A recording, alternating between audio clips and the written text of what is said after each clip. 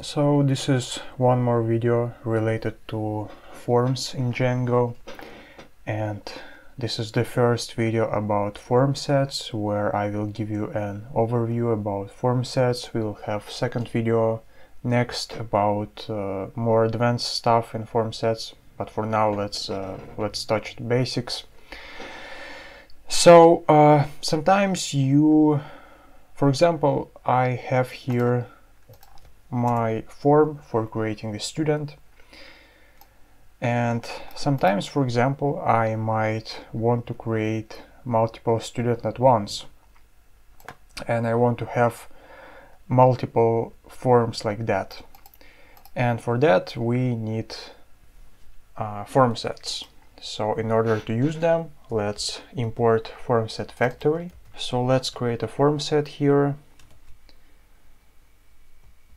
Let's call it student form set, for example, formset factory, create student form. Then let's initialize it, student form set, and now let's render it like this. And also here we now pass a form set to our template. So in order to display a form set, we need to iterate for it, and we iterate for form set, and we render each form there. And for now it's still only one empty field, and we can change that if we specify, for example, extra fields here, extra 2, then we have 2 empty fields. We can specify 3 extra fields.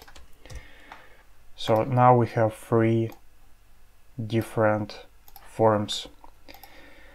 The other thing we can do is we can specify the data, the bind data for each form. For that we write initial here, and we specify a list.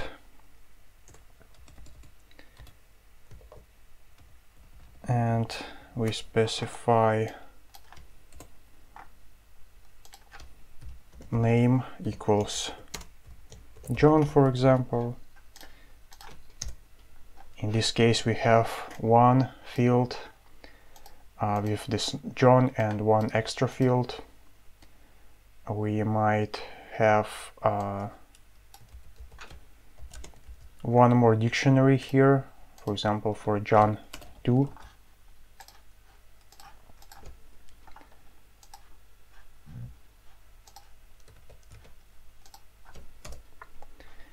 And you can see here that we have 2 pre-populated fields and 1 extra field. We can specify again 2 extra fields here. It would give us now 2 pre-populated fields and 2 extra empty fields. If we specify 0, we don't have any empty fields here. And yeah, so this is how you define your form sets. You can also specify the maximum number of fields. For example, maximum number equals 2, or even 1, for example. If you specify 1, it doesn't really work, because here we have 2 fields, but you can see difference between 3 maximum fields, 4 or 3 doesn't matter, because we still have 1 extra field and only 1 extra field. But if you specify maximum 2, we have only pre-populated fields. If you specify maximum number 1, it doesn't change anything here. Let's do one more important thing, is let's actually get the data from our forms. And in order to work with that, we have to, for example, specify our student form set before everything. And this is what we have left from our lesson about forms in general. And it would be better for you to know what we did in this lesson, so I will leave the link below. But basically, now if we receive the post request, we can try to get the form set, student form set with request post data, and we can try to return it through HTTP response client data. And for now we will get an error. If we try to submit, we have here our management form data is missing or has been tampered with. In order to work around this problem, we need to add form set management form here in our template.